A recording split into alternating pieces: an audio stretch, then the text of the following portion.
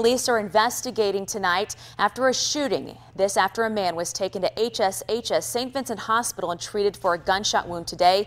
The victim is expected to be okay. This happened in the 1300 block of East Mason Street.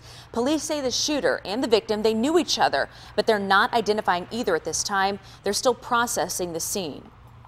We have several people of interest that we are currently looking for and want to speak to about this incident. Police are asking for the public's help. If you know anything about this incident, please contact the Green Bay Police Department.